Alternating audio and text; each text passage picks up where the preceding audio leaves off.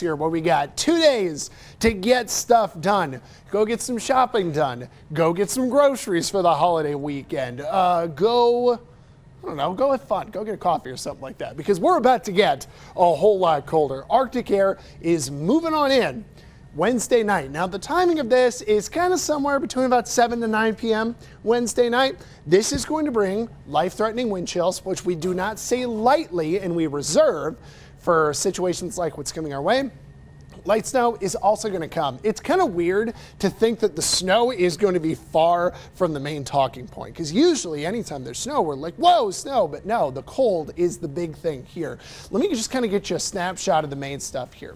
This cold is going to hit Wednesday night. The worst of it will sit on Thursday. We'll have a high of 1 in Denver, barely above 0, high of 2 in Springs, a high of 4 in Pueblo. Now you have to remember, the high means the absolute warmest the whole day will be, and it's probably only going to be for an hour or two on Thursday afternoon. The low, though, Friday morning will drop to -10 to -20, kind of depending on your location. So we know there's going to be an exceptionally cold air mass in place. We have to factor the wind into it, and the wind is extra dangerous for us, humans, animals.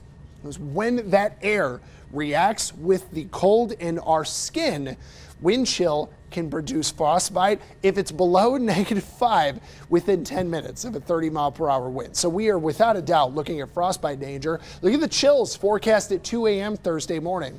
It's like -50 in Lyman, -17 to -36 in Monument. So let's go deeper into Thursday morning. This is 5 a.m.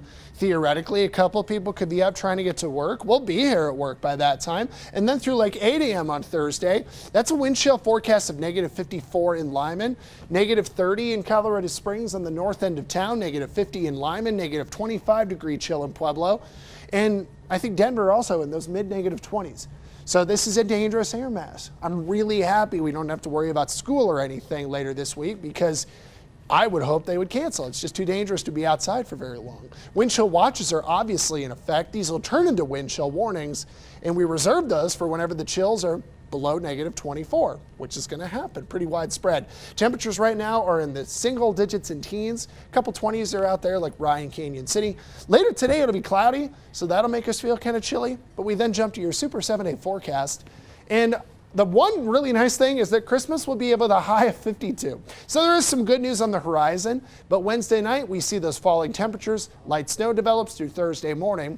Not very much accumulation, but in the Pikes Peak region, chills are between -20 to -40 degrees. We'll have -12 for Friday morning, and we bounce back into the weekend. In Pueblo, we're talking about 4 for the high on Thursday and -15 on Friday morning. There won't be a whole lot of snow Thursday morning in Pueblo, ½ inch to an absolute inch on the high end, but again, probably less than an inch.